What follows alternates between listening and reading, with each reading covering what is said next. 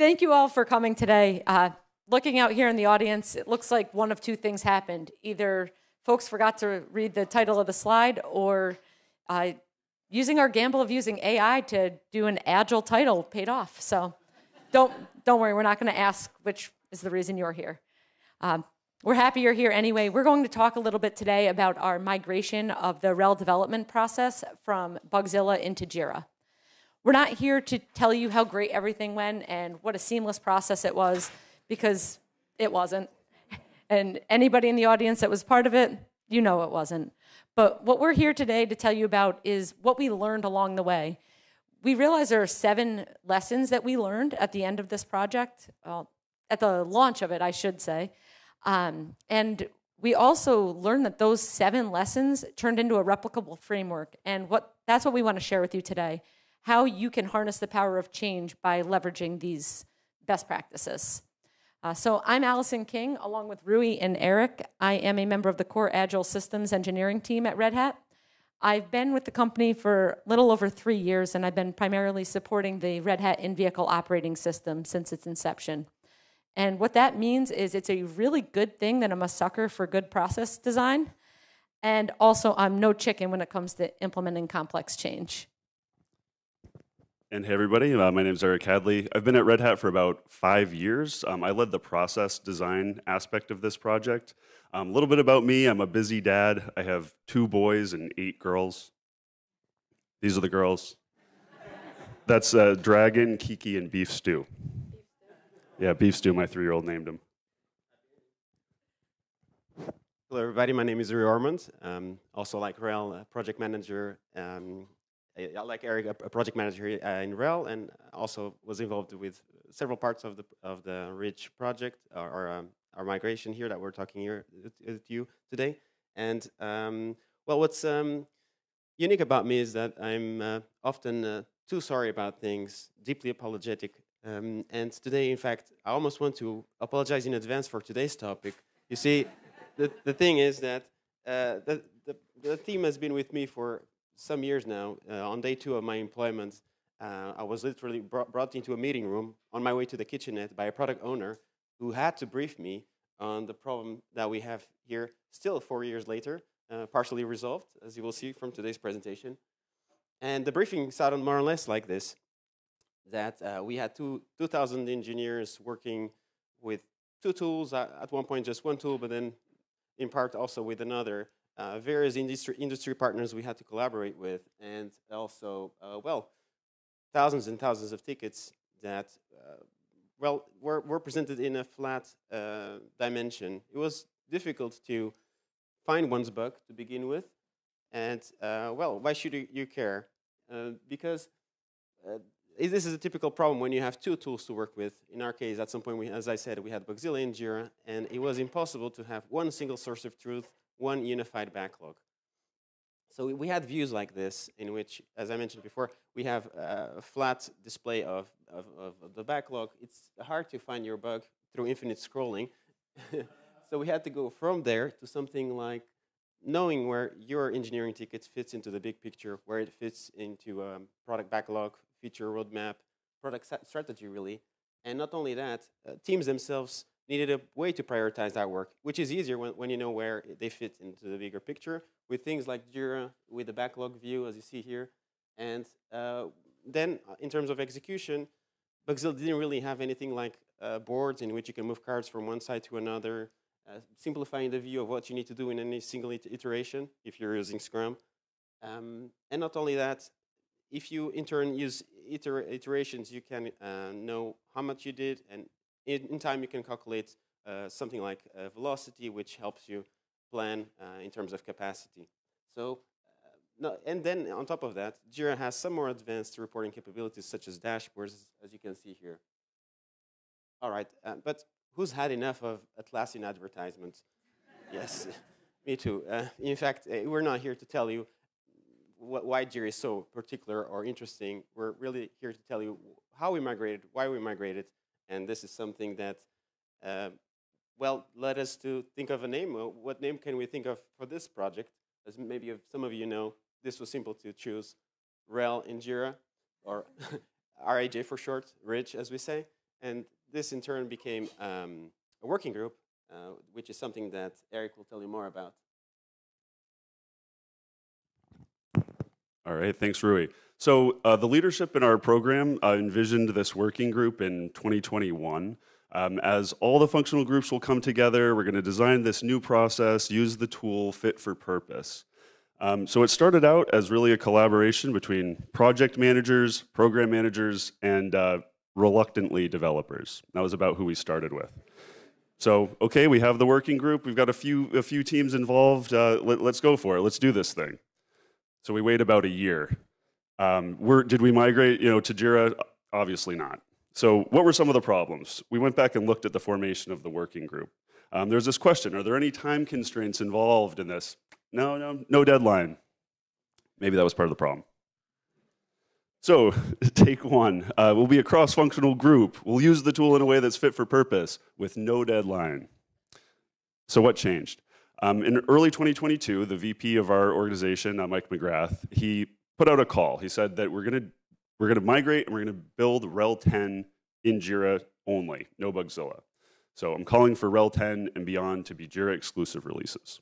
So that taught us the first important lesson, which is that you need to establish a clear vision and mission with buy-in from leadership as high as you can go.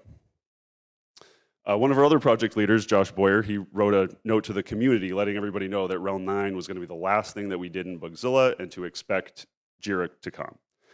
An overly ambitious Wikipedia editor noticed that and added right to the Bugzilla top paragraph that Red Hat used to use Bugzilla until 2022 when we transitioned to Jira. Not true at all, but we thought it was a pretty good omen for the project. The other thing that gave us was a milestone. So we knew when RHEL 10 development would start, and so we could back up. So we had 2 years to figure out how to do this move.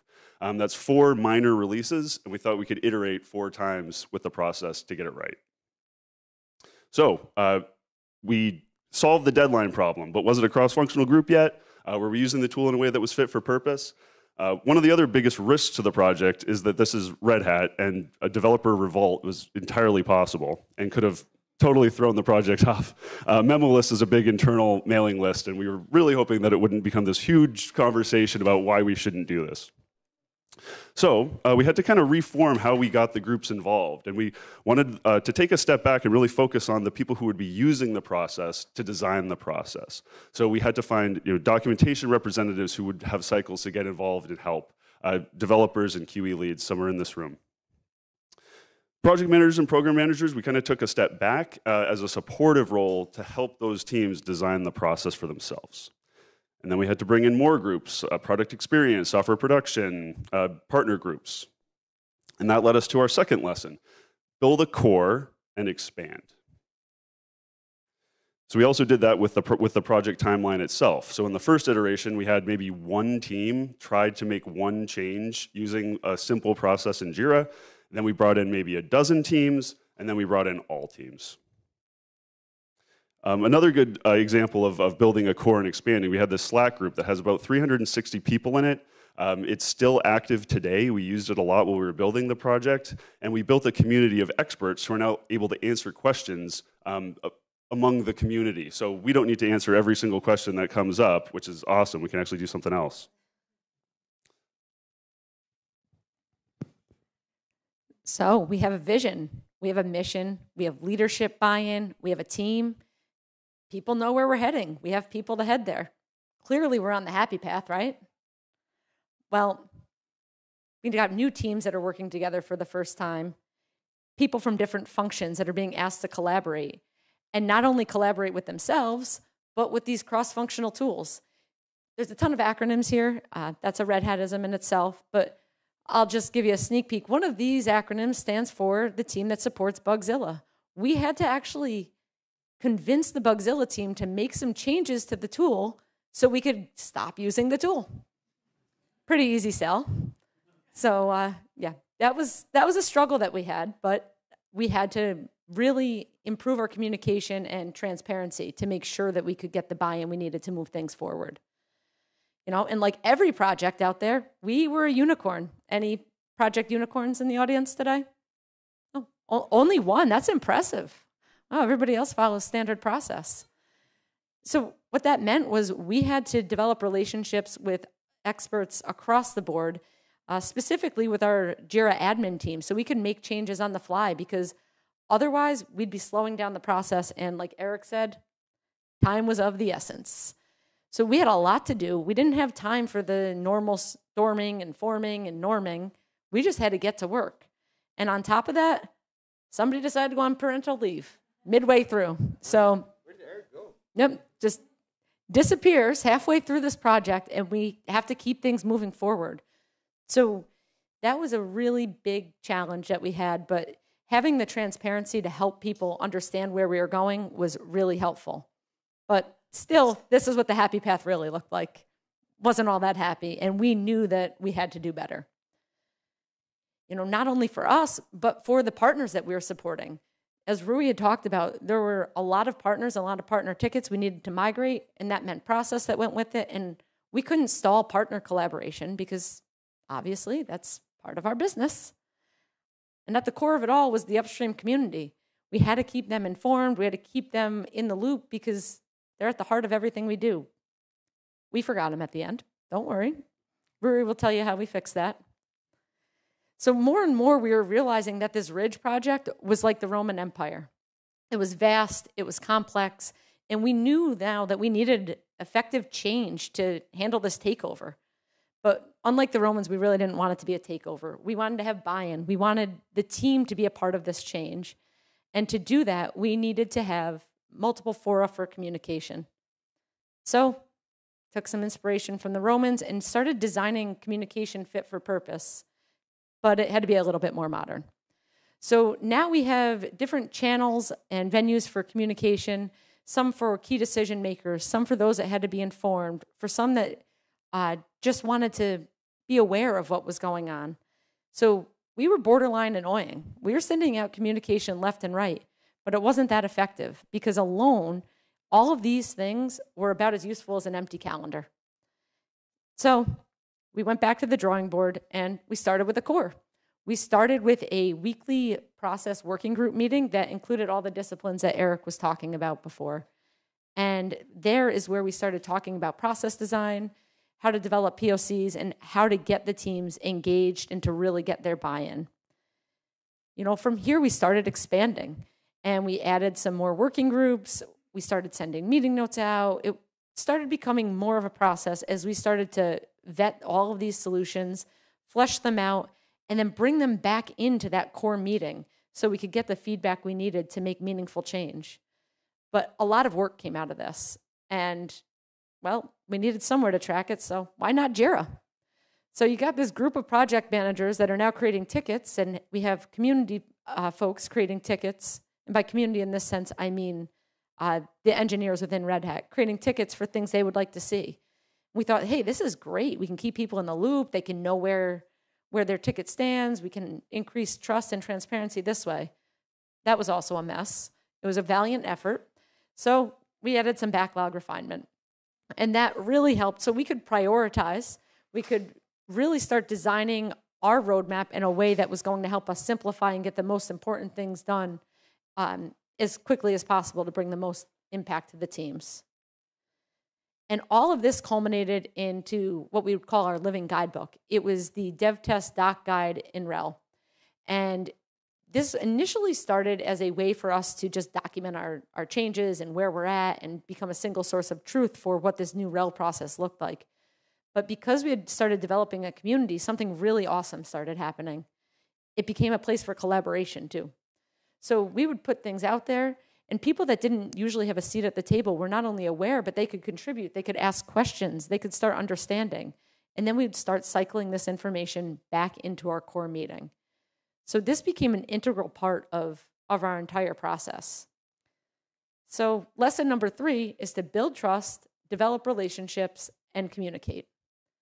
Because it's not just about telling people what's going to happen and why it's going to happen. It's about keeping them informed all along the way and getting their feedback. Our process resulted in being one gigantic feedback loop. And I think that DevTest doc guide really starts to show that and how we start bringing those things back together to iterate and improve the process. So how did we actually do it? How did we develop this new process in Jira? We had created a cross-functional group. We had a deadline, but now we needed to decide a way to use the tool in a way that was fit for purpose. One of the first questions was, who are we serving? Like, who are our users? Are we trying to build this for the program? Are we trying to build this for executives, for customers? It's the development community. It's dev, doc, test. Like, those were the core constituency that we wanted to have an excellent user experience for them. So we engaged the internal UX team at Red Hat, and they started doing interviews with developers. What do you want out of this new tool? What are the problems that you're having in Bugzilla? We learned that people wanted a simple human process that was easy to understand. We had one governance requirement from the program, so if you make a change in RHEL, we had to track it using a Jira ticket, but beyond that, it was greenfield. We could really decide what fields, what workflows, how do we want to actually do this. It was open. So the Bugzilla process on the left is kind of a picture of what it was. Many different acts and gating and back and forth and agreement before you could even start writing a line of code. And what we needed to do was translate that into something that could fit neatly into a Jira Kanban board. One of the tools that we had was to simplify the process to assume correctness, assume good intent as changes come. Trust that developers are trying to do the right thing. We don't need as much upfront agreement because there's many places that we can make sure that bad code isn't actually getting delivered to customers. We took a minimum viable MVP approach to start the process. So this is a famous picture of, don't do it the first way where you only get the car at the end of 4 iterations here. Let's start simple, have something like a skateboard that at least can get you from point A to B. And then we'll iterate until we can have the race car that everybody really wants. So we had to have a sandbox, but not a sandbox. We needed to have a production Jira system that could connect to all of our other production tools so that we could actually get a change into customers' hands. We couldn't do this in staging. Things wouldn't hook up and actually work. And we developed a special relationship with the Jira admin team to give us some freedom and flexibility to add more fields without having to justify them all, add whatever workflows we want that might be against a standard, and then at the end, once we felt like we had a solid process ready to go, then we could make that part of the standards. The nagging really paid off there. So we created a project called RHEL X. We ended up just shortening it to RHEL, but this was the way that we knew that this was the new project in Jira that was going to change, be ready for this field to be there today, not be there tomorrow, but get involved. So we started really simple, the basic to-do, doing, done. Can we just start there and see if that's enough? What else do we need to add from that point? And here's an example of how we were able to simplify and assume correctness. So in the Bugzilla days, you used to have to get all these various acts from different groups, and then you'd get another flag set, and then you could finally get something into the release. We realized that we could just replace that with a conversation among the team and indicate where you intend to put your code change. You like that equation there? One of the other things that we had that's different from Bugzilla is just a flat list of bugs. But in Jira, you had different issue types, and we could simplify what fields show on which screens depending on the issue that you're working with. And it's also hierarchical, so we could have an epic and nest work underneath it. So we called for volunteers to join our POC, to start using this process, to realize that it was going to change underneath them, and to roll with it and help us understand how to develop the best process we could.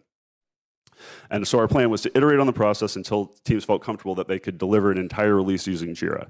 Not that it was a perfect process, and we're continuing to iterate on it to this day, but good enough that you don't need Bugzilla anymore to do a release. So that's lesson number 4.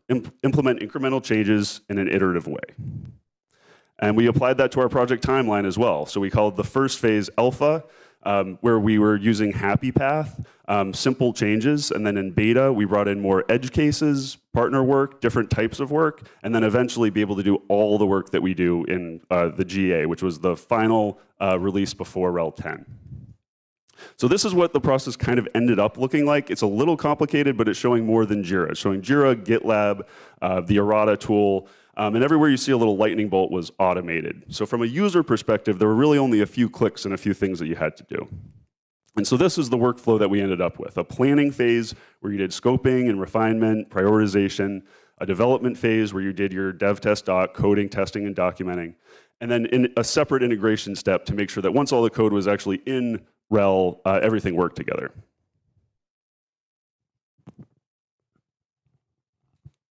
It's probably time to go back to the late Roman Republic analogies.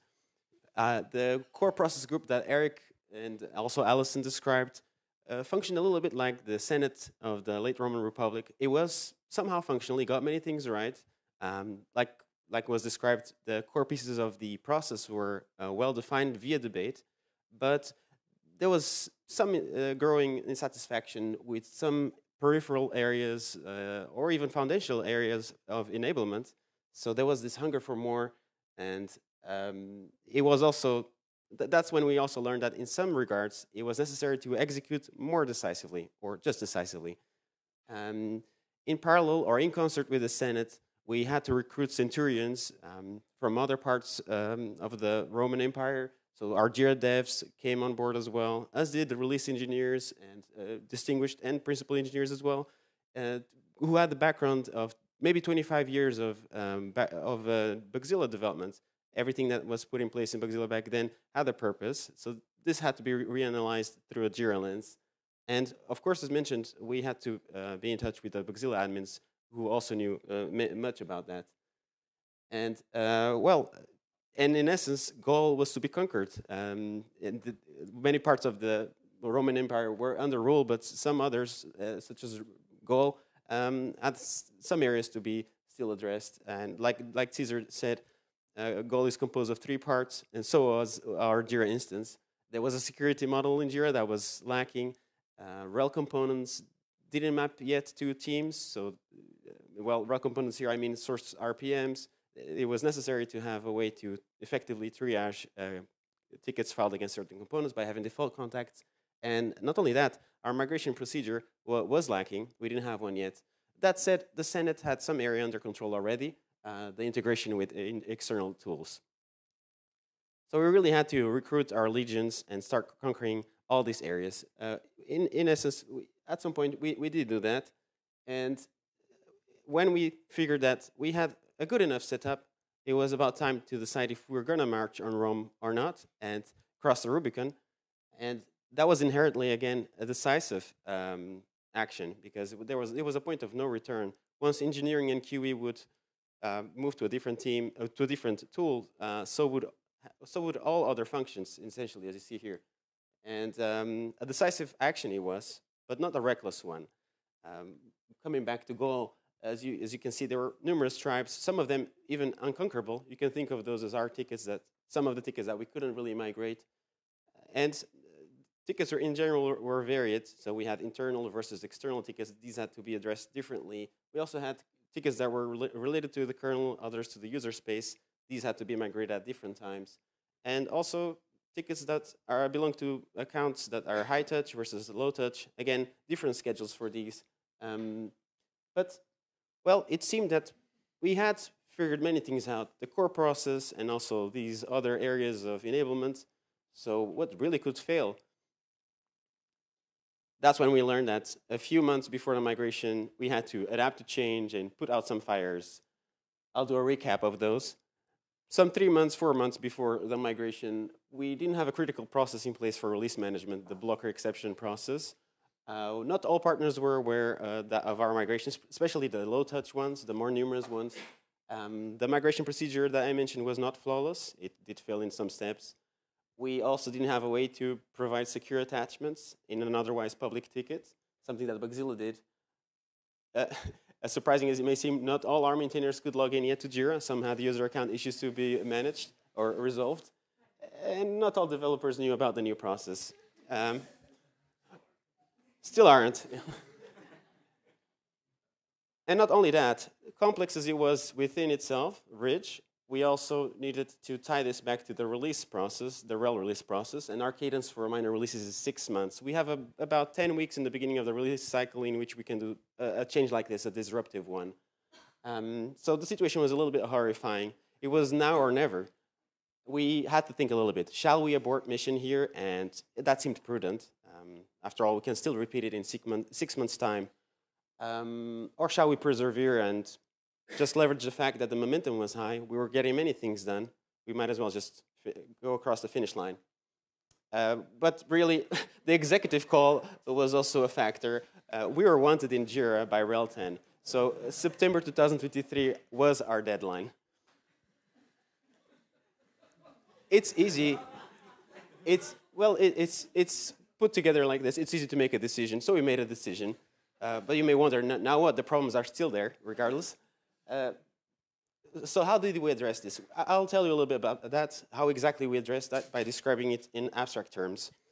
We renewed the sense of urgency, and this was something we saw useful. Well, the timeline was upon us, and many people did race to the occasion. After all, we could use the call for aid card. We were reserving it to this moment. Many of you, even here in the audience, contributed in many ways to get us to the migration point. So we did use that card.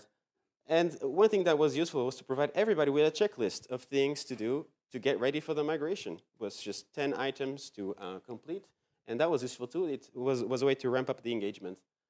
And with that, then we were free to tie off the loose ends of the setup, such as the private attachments, something that Allison put together and still amazes us to this day. It's the third iteration, but really good.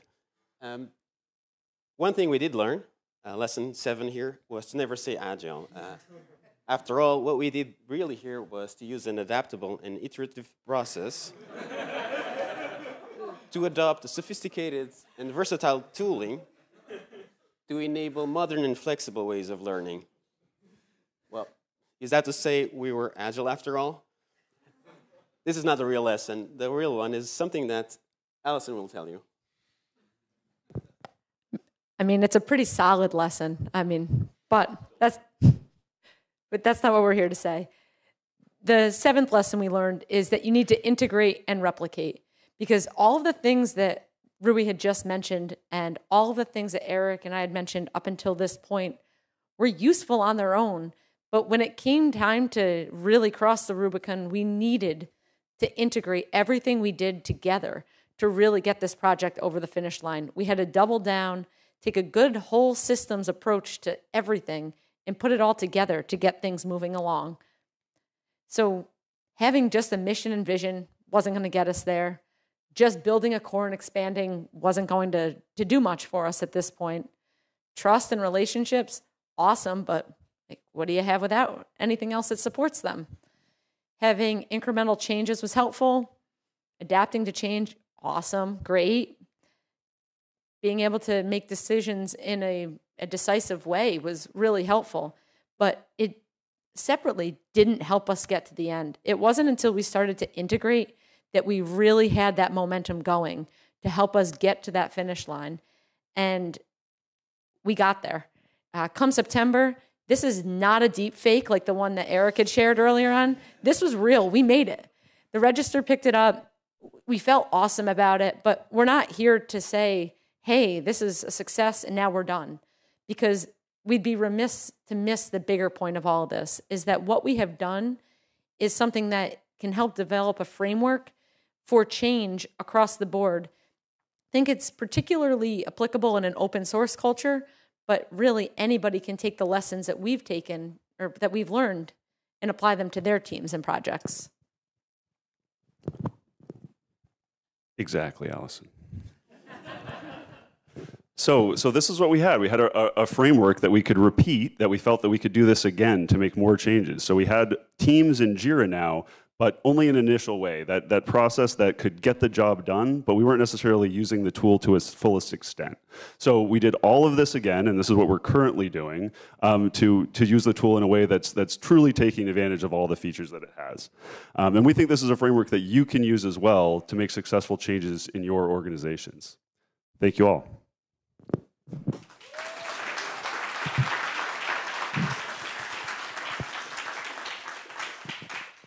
I think we have a few minutes for questions.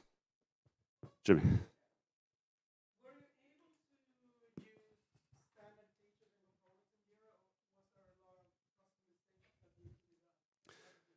Yeah, that's a great question. So the question was, were we able to use a lot of the standard features that are in Jira, or do we have to do like a lot of customization? I say it was a mix of both, but our stance was that if there was a standard way to do it in Jira, that's the way we were going to do it. We didn't want to reinvent the wheel. We wanted to use bug, story, task, for example, as our issue types. We didn't want to create some brand new issue types. We wanted to use a really simple workflow. We did end up putting a couple custom statuses in, and there were maybe like 24 custom fields we did actually have to add. But for the most part, it's like if there was a way to do it in Jira, if there was already a Red Hat standard about it, then we'd do it that way. But when there was a not that, we'd have to make something new. That's what we did.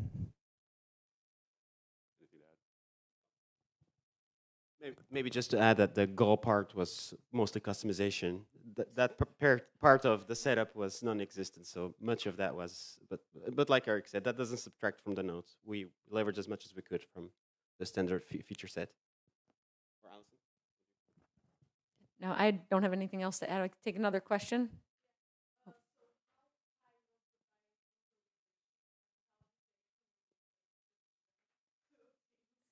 So the question is, how high was the buy-in from the leadership, and how do they communicate the mission and vision to the teams? So I'll touch a little bit on it because I was not there at the very beginning, but the buy-in was very large. When it first came out, the whole initiative, the buy-in wasn't all there. It was like this kind of theoretical goal. But once the buy-in came in from Mike McGrath, who is VP of Linux engineering at Red Hat, we really felt the momentum build. So we really had the buy-in and support at that time. From the communication, I'll let you take that one. Yeah, so I'll just add. So I was not yet. He was still cooking. So we have 2 times a year is the current thing. We have a big organization, like all of RHEL kind of gets together. We're calling it RHEL Days right now, and so that's like a 3 half-day mini conference that we do, and that's where Mike actually made that first announcement. So he made it very broadly, and there's emails and stuff after that, but that was the main place where it was announced.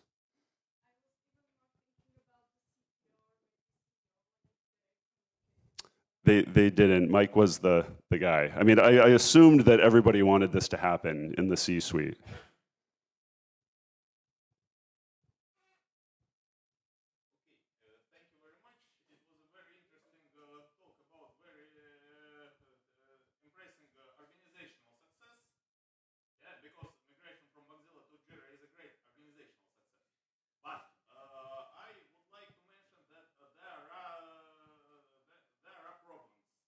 There certainly are. Bugzilla was old. Bugzilla was ossificated. You could not, wasn't flexible enough. You could not make changes every day. In Jira, you can and often do. We do, yes. I'm not sure if there was a question. Yeah, I believe we're still dealing with some things that users may see as regressions, and we're still fine-tuning the setup in order to optimize it. But we have proven it is possible. There's a lot that can be done in those terms. Not regression, but changes for the changes sake. Oh, I see that. Okay. All right, this is an interesting point of debate. But we have so many questions. Oh, maybe Parrot. All right.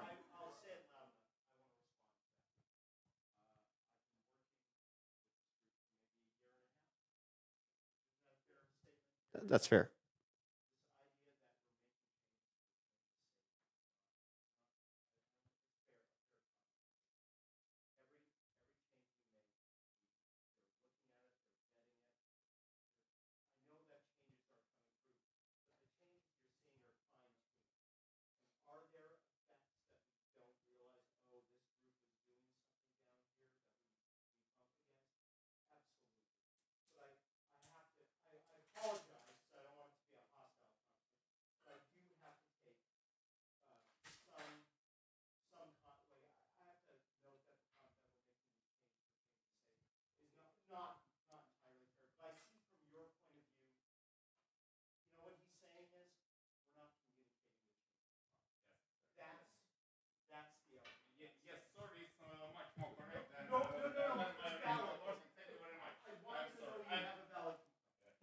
No, and like we said, that is a lesson that we learned, and we are still refining our process day in and day out and this framework. So that's excellent feedback, and like we talk, it's a feedback loop. We can take that back and make sure that we're doing a better job of communicating.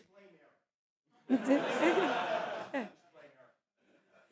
right, yeah. Yes, thank you all very much. Appreciate it.